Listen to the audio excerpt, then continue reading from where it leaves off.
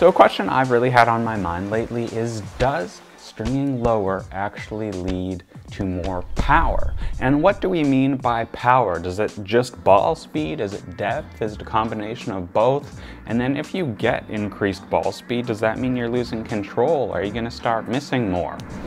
Well, that's a question that sponsor of today's video, Swing Vision, also had on their minds. They've been an absolutely amazing partner in helping me get a little more analytical when it comes to backing up my feelings on court with hard data. On my forehand, my average ball speed was increased from 49 miles an hour up to 52 miles an hour. So today we're using Swing Vision to track my ball speed, depth, and consistency to see if lower tensions really do translate to more power, and if higher tensions really do translate to more control. Check out the link in the description below to try Swing Vision for free and save up to $100 on your annual subscription. Okay, so here's the rules for the test. You got to use the same racket, obviously. It should weigh the same. You want to match them if you can, and then use the same string. But the change is you want to use different tensions.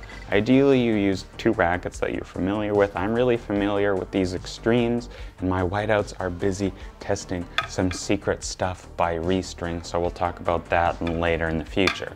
Anyway, so the white grip is a tight one. I needed to be able to tell the difference somehow, so white tight. And then the blue one is looser. So here we go. Tighter one's at 54, and the looser one is at 40.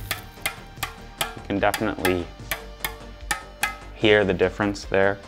So a 14-pound differential, that's definitely something that you should be noticing on court, and we did string it with Coraline Snapper, mainly just because I wanted to test the string. It worked out really well at both tensions in the extremes. I like it more in the extremes than I do in my whiteout. I don't really know why, but I do. So basically, Simon and I just like hit for 10 minutes straight down the middle, trying to work in some points, and both of us were trying to like take the ball, swing heavy, swing hard, without just like spraying and losing any kind of consistency.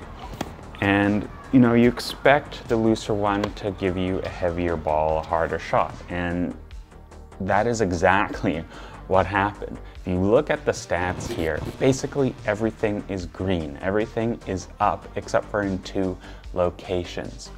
One, and that's rallies above 5 shots, so our percentage was down from 61 to 60. I think that's within margin of error. I don't think that's anything we really need to worry about, especially since if you look at the longest rally with the looser tension, it was 15, which is 3 shots more than with the other tighter setup. The other area where things changed was cross-court forehands in, and I think this is a good example of how different setups are really going to change our games differently.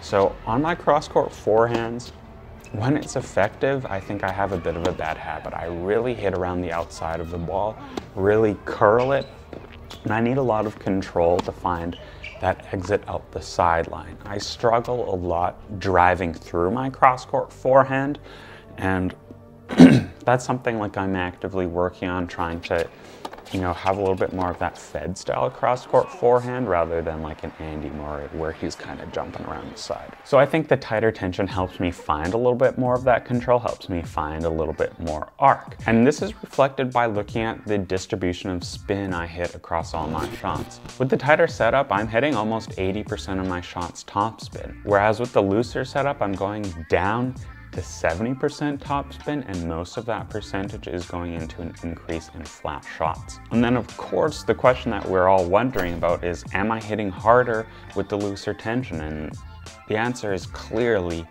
a resounding yes, I am. Average ball speed across all shots increased by 2 miles an hour, which is not insignificant.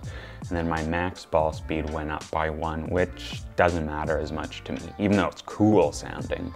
But if you look a little bit more into the nitty-gritty of the thing, look at my backhand cross-court speed increase of 4 miles an hour. That's a really important pattern of play for my game personally. So I'm finding a harder shot cross-court. If you also look percentage of shots that landed deep, I'm finding a deeper shot cross-court. I'm also, you would think, more control and looser setup, Maybe not necessarily, because I also hit more cross-court shots in, going from 50% with the tight setup up to 57% with the looser setup. And then on my forehand, both cross-court and down the line, you're seeing increase in speed. Cross-court increased a bunch, which maybe is another reason that I lost in percentage a little bit. It tells me I'm probably flattening out my cross-court forehand a little bit better with the flat shot. Still finding the same amount deep at 66% cross-court forehands, but my forehand down the line, which is another really important shot personally for my game, it's a nice change of direction, did drop down. One interesting caveat we saw here, and it's part of how imperfect the data is always going to be whenever you're testing tennis equipment, is Simon's ball speed. Not something I can control, but his ball speed increased a lot when I went looser. I think he really likes feeding off the pace, you know.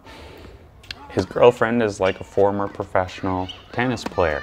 He learned a lot of his tennis hitting with her, and she spanks flat balls right at the baseline.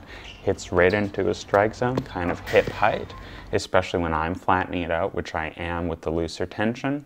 That's a little bit more in his strike zone. He likes that ball a little bit more versus when I have the tighter tension, I was looping it up a little bit, I think getting a little bit better net clearance. And that's probably another reason why my ball speeds were a bit lower with the tighter tension. And that's just the tough thing when it comes to testing tennis equipment. There's so many variables to account for, and all of those variables are going to impact a player's game in a different way.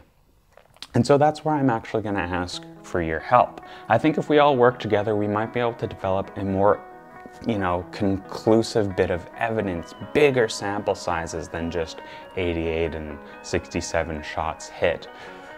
So if you would like to join the movement of seeing if lower tensions on average do lead to higher ball speeds, I'm gonna put like a Google form or something down below. You can try Swing Vision with the link below, 45-day free trial. So like you don't even have to pay, you can cancel it, get the data. I'll publish all of our results after this to see, are most people hitting harder with lower tension or higher tension? Let me know, which rackets you used, what kind of tension differential you ended up going with. I think you probably want to do at least 5 pounds to really feel that differential on court, so you get a little bit more exaggerated results like what I have here. And I want to know, are you hitting harder? Are you hitting harder off both sides? Are you hitting harder in any specific direction? Is that leading to deeper shots as well, or are you missing a little bit more than you wish you were? Thanks again to Swing Vision for sponsoring this video. Thank you to you for watching, and I'm really looking forward to hearing if you are gonna see more power with lower tension. Let me know what kind of variables you think I might have missed during this test. I know there's a lot. It's really hard to get a handle on. Make sure you control for all of them. I think I did my best. But I'm sure, the hive mind is going to have some good ideas for how we might be able to redo this test in the future.